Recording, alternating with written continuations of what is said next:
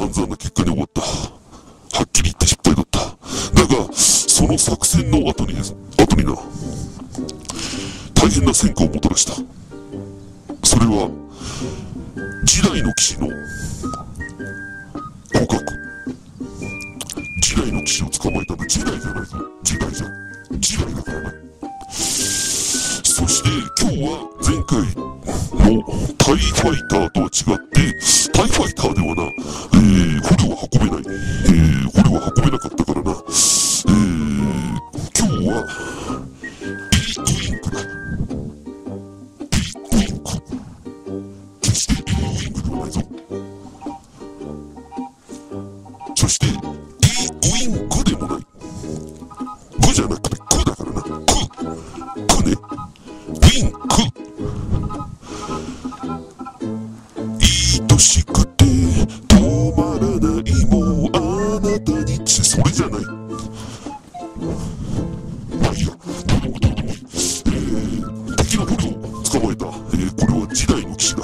すごく有名な、騎士、2人とな、それからまだ、駆け出しの、時代の騎士1名を、捕獲した。今日はな、その時代の騎士をこの河原に処刑する。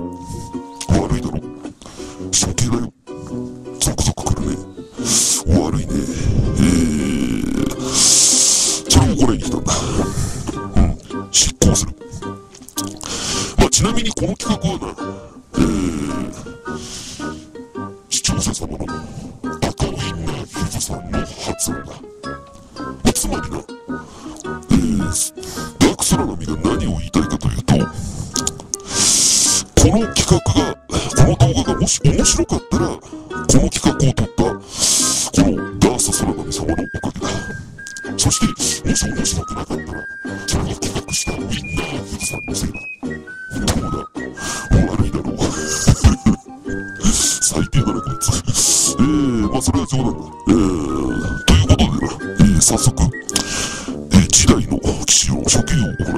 はい、やるぞ。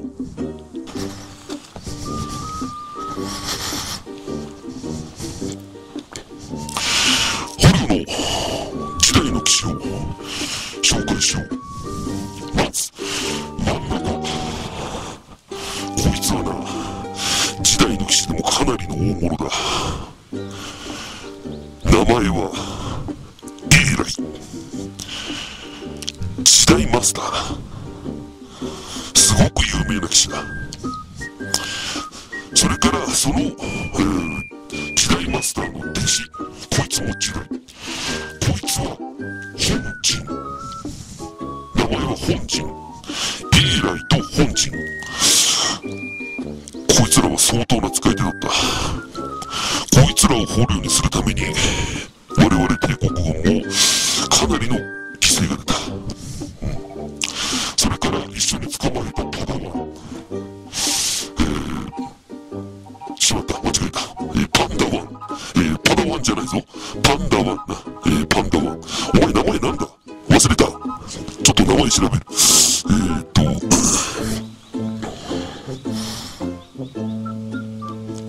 ユニカー工業。ユニカー。名前はユニカー。パンダワンのユニカー。エーライ。本陣。ユニカーだ。今日処刑する捕虜はこの3名だ。覚悟しろよ、お前ら。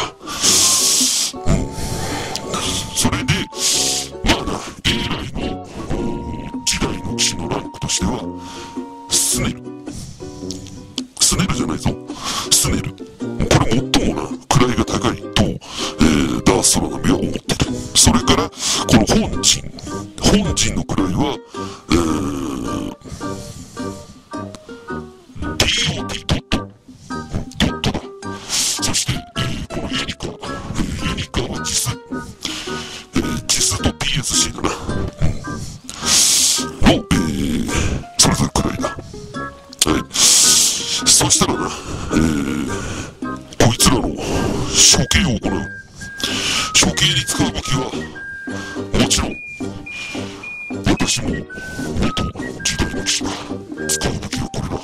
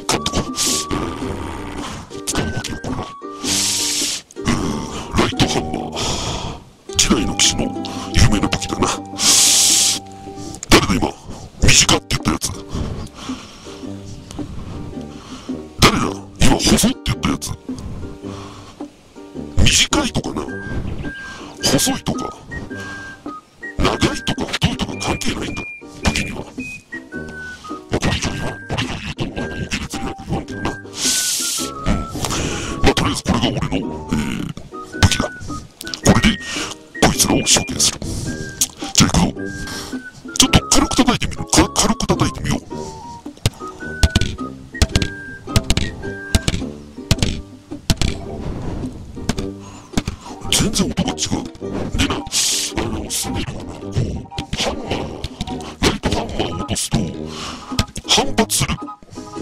だけど、ロッドは反発しない。吸収する感じだな。PSC は PSC も吸収する感じだ。それがそれぞれ特徴だな。ではいよいよ始めたいと思う。まずは、やっぱり親玉の A 来からやらねばなるまいな。はい、やるぞ。 A 来確保いいか。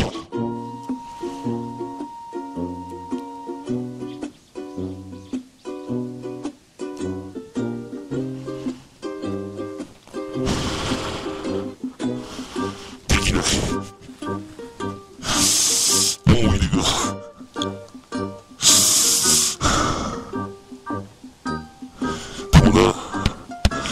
お前をただゴミ箱に捨てるのも忍びないんだ。できれば実験をさせてくれ。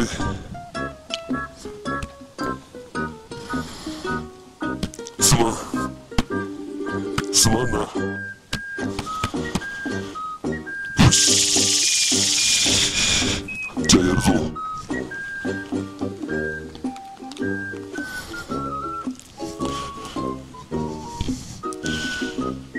以来確保。割れないような気がするが。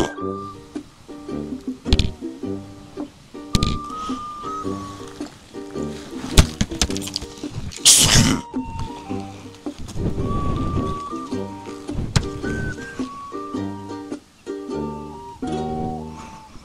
全く割れない。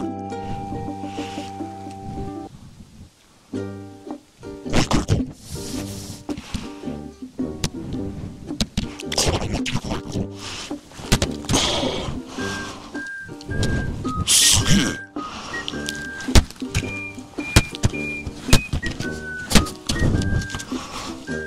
不死身じゃんか。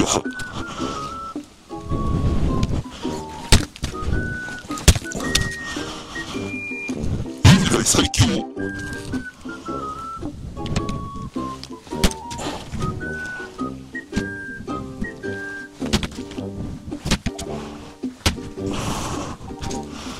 何発いた。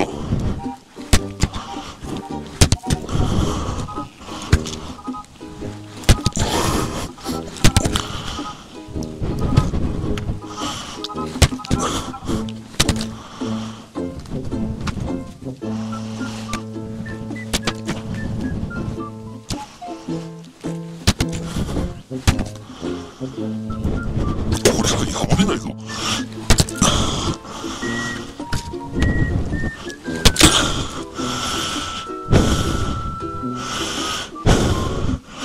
以来殺せません。はい、じゃあ次だ。次は本陣で試す。い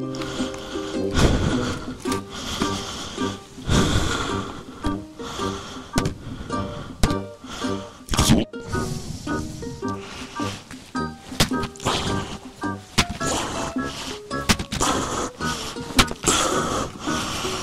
本陣もすごいな。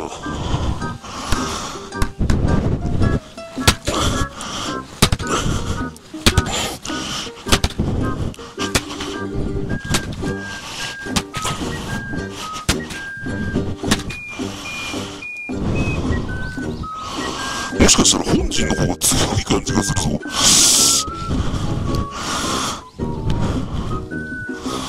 表面だけかもしれないけど、スネルの方がこっちの細い方で打ってみようか。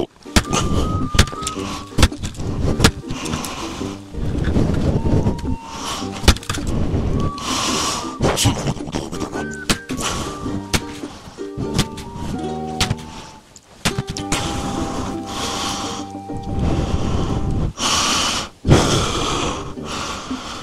疲れてきた。結論、スネルも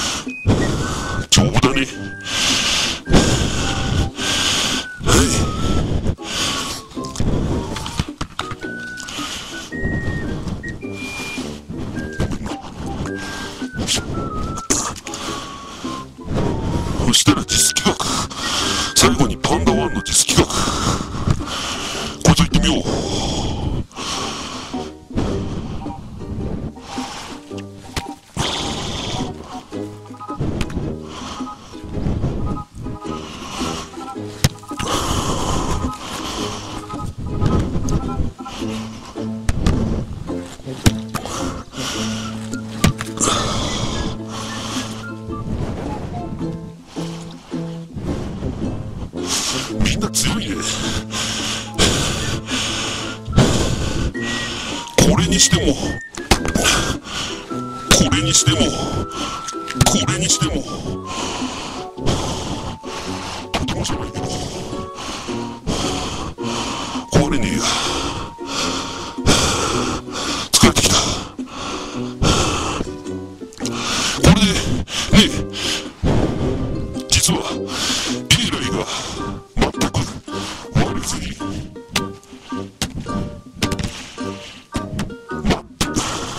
本陣がひびが入るぐらいで PSC が割れたりするんじゃないかなとこのダースラム並みを思っていたんだが、どれも丈夫だな。ハンマーではびくともしない。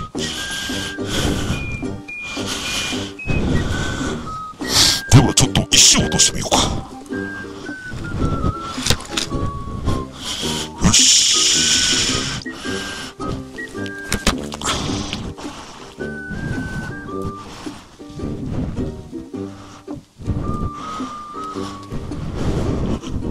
かなり弾力性があるんだ。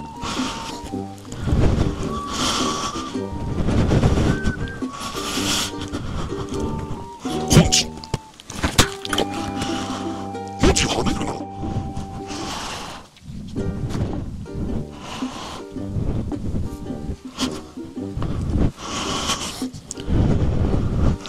なんだっけ名前忘れたよ。ユニカ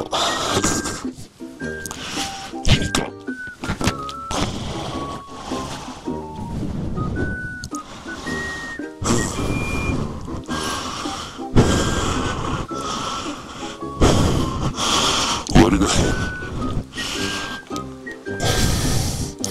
ということでな、今日は3人の時代の騎士の集計を行ったわけだが、今日の作戦はまたまた失敗。く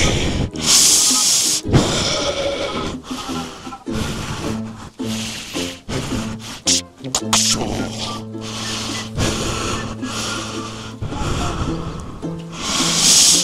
まあ破壊具合としてはな、まあ一番スネルのPライが表面が一番剥がれてな、まあこれはもしかしたら経年劣化かもしれない。だけど中の、この部分だな、ここは破ることができなかった。で、ドットに関してはな、そもそも表面すら破ることができなかったね。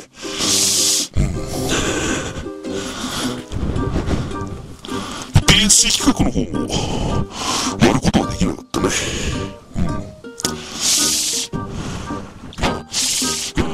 このぐらいのね、ハンマーの威力ではちょっと無理なのかもしれないけれども、まあ空波が心配していたほどのもろさというのは、ドットや PSC にもなかったということだな。ま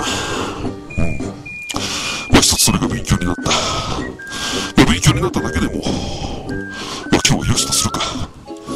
というか、夏場なもんでな、今、このダースラムのヘルメットの中大変なことになってるぞ。汗だくで、本当に暑いよ。ということで、今日はこの辺りで、ダースラム第2弾、英雄の最後にならなかったけどな。はい、お伝えしました。はい、ありがとうございました。